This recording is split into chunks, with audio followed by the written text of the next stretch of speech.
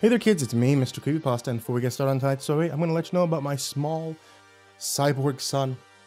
Today's the last day that you're able to order the MCP glow-in-the-dark cyborg plush. You can find a link in the description down below, or you can head over to makeship.com. Check out their entire cyborg sale. If you want to get your hands on them, this is a limited time release, so this is your last chance. Today is the last chance you could be able to get him. I think you will have a few hours if you manage to catch this video when it comes out. If you don't catch this video when it comes out, then check it out, because maybe it's still there, maybe not. I hope you guys do enjoy this plush. I hope it's something that you like. I hope we're able to hit goal on it so it's able to be made. If not, then hey, I've been incredibly busy this year and I haven't had a chance to really push this bad boy out as much as I would like to. So, better luck next time. But it can only be funded if you guys want to participate. So, take a look in the description, click the link, see if he's a guy that you would like, and if he is, go ahead and grab yourself one. It's a great Christmas gift this year.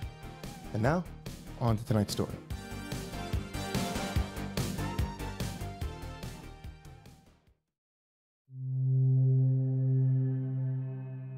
My work requires that I often go on business trips.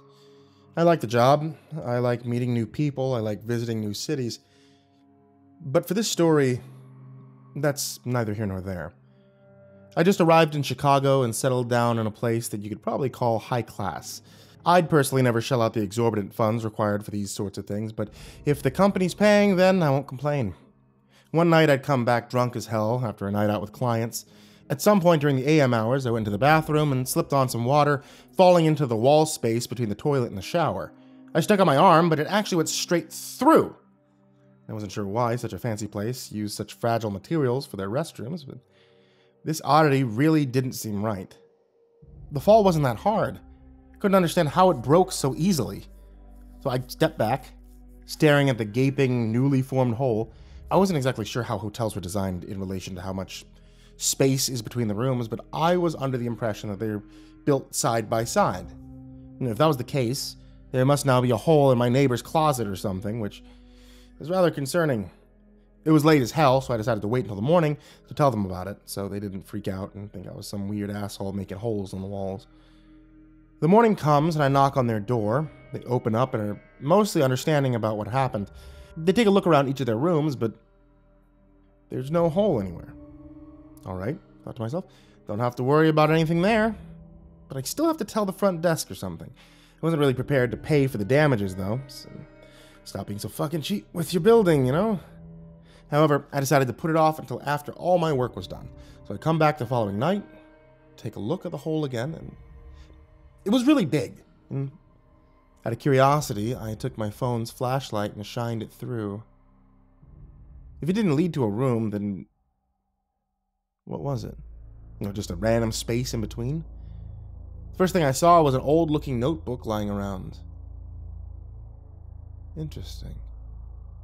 I reached in and picked it up, wiping a thin layer of dust off of it. It wasn't really distinctive looking, just a plain red notebook. One you could probably buy anywhere. But it was the contents inside that were disconcerting. It was just pages and pages of messily scribbled nonsense. At least that's what I thought it was at first. It was definitely a pattern in the haphazard symbols on the page. Another language, maybe? I don't know. Occasionally there would be diagrams. These were easier to understand, still rather cryptic. They looked like detailed outlines of a building. After a few seconds of looking it through, I came to the definitive conclusion it was the hotel. What caught my eyes was the 15th floor, which was labeled more clearly than the others.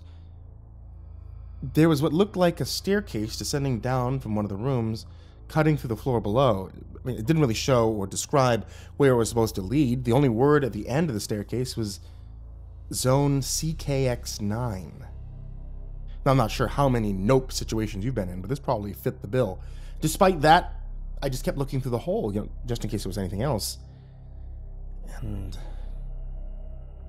there certainly was. With dead candles scattered all about it, there appeared to be a trap door. My blood kind of froze there. Was I supposed to deduce that it led to a fucking staircase on the 15th floor? Eventually, I kind of just forced myself to laugh at it. I mean, there's no way, right?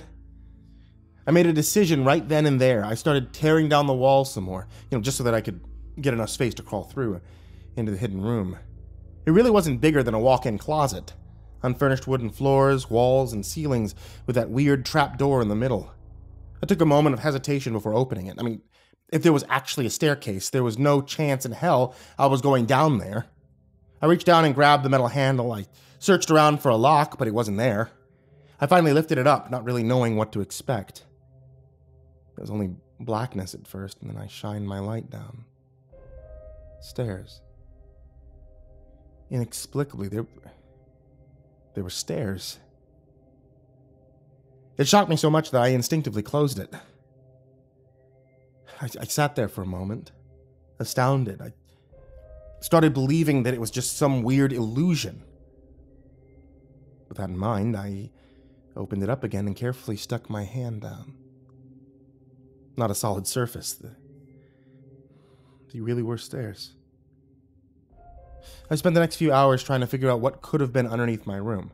I asked around, I did research, even went down a floor to see for myself, but everything yielded the same conclusion. It was just supposed to be another room.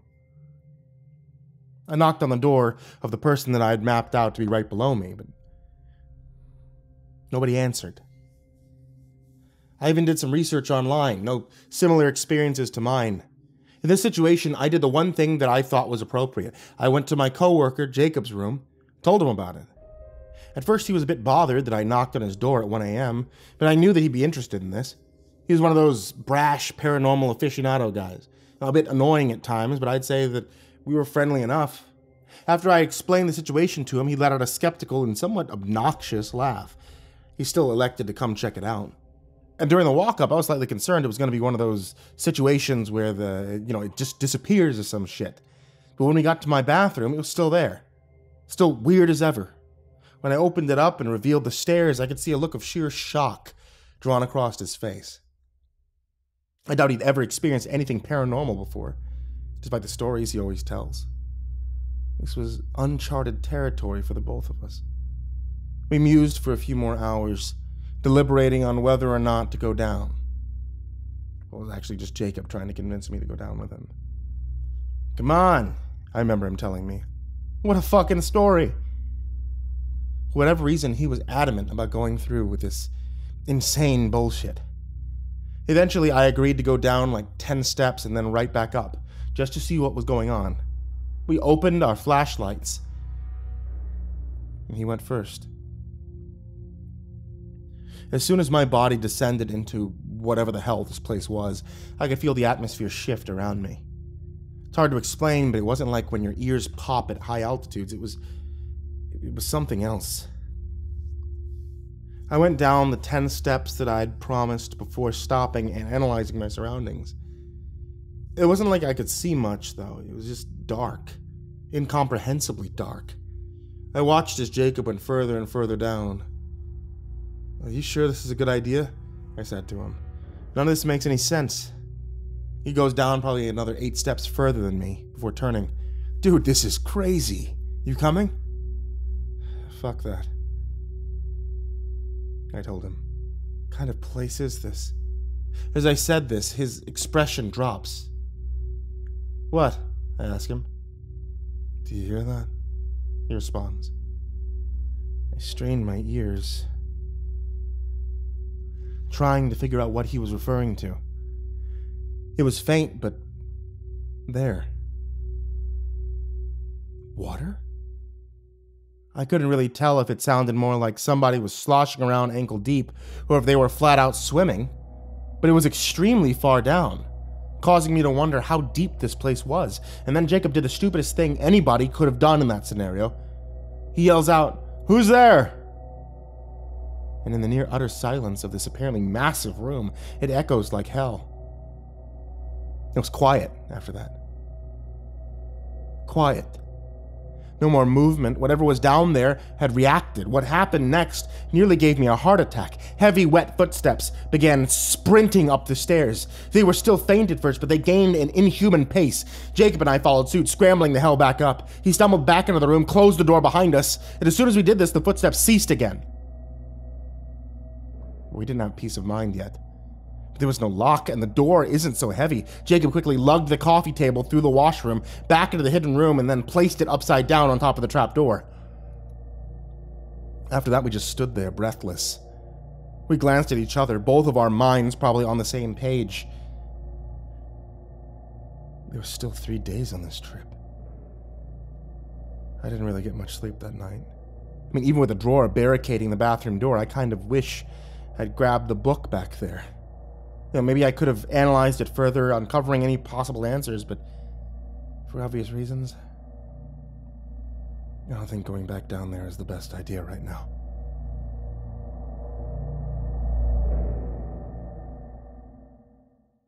Hey there kids, it's me, MrCreepyPasta, and thank you so much for watching tonight's video, or by listening to tonight's episode of the podcast, or by finding this in some other way that's not a podcast or a video, which I probably didn't upload, but hey, thank you for listening. And as always, I want to give a big thank you to everybody who supports me on Patreon. That includes everybody who's been waiting for me to update my Patreon, and I thank you all so much for being so patient with me.